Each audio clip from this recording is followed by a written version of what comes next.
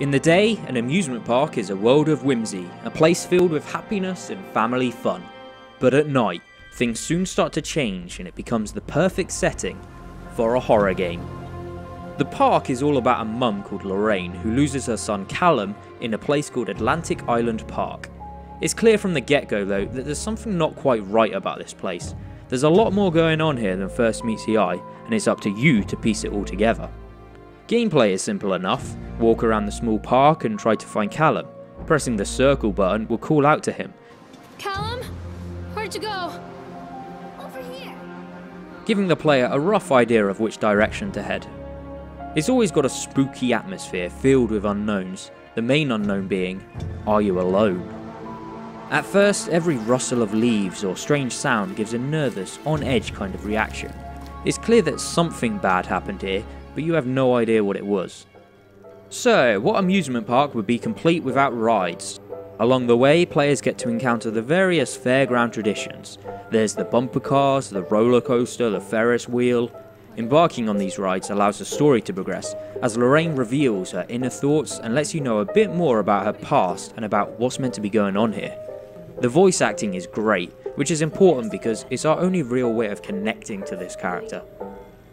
Don and I moved in together, but then, well, he died. It soon becomes clear that this game is dealing with some serious issues, more than just your typical Five Nights at Freddy's jump scares, despite what the opening thumbnail may look like. The quote-unquote horror moments usually occur at the end of the rides, so they're given time to be built up to, and there's even the opportunity to recite the entire story of Hansel and Gretel first. Your brother will make a good mouthful, the old witch told Gretel. Oh, spoilers by the way if you haven't heard Hansel and Gretel before. The fear factor doesn't really come from these moments. Sure, some of them are cool, but what really kept me engaged was the chance to find out what actually happened here. Without wanting to spoil anything, let me just say that Lorraine suffered from a troubled past. Callum's father died during her pregnancy, and when Callum was born, she suffered from postnatal depression. Her son was briefly taken away from her, she was put on a course of treatment, and let's leave it at that. Any more would give too much away.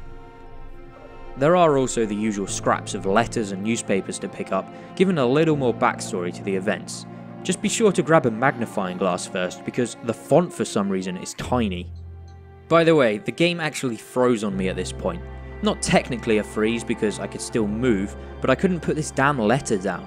I wondered for a while whether I wasn't meant to put it down yet because something was about to happen in the background here, but no, reset game. The game ends on a high with a creepy yet shameless PT rip-off sequence as you finally delve deeper into the past, and let me tell you, it ends with a shock. The game only lasts around an hour, maybe 2 at most, so is it worth it? Well, it certainly gets you thinking.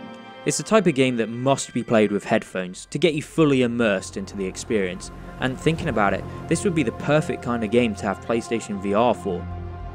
The industry is calling this sort of thing a walking simulator, i.e. no combat, no real puzzles to solve, just a unique way of telling a story. It has its high moments, and while it may not have any replayability value, it certainly does make you think long after putting the controller down. Thanks for watching.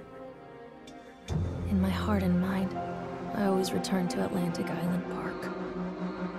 Got any thoughts on this game or on walking simulators in general? Then let me know in the comments below, and for more video game reviews be sure to check out A's Gaming Moments.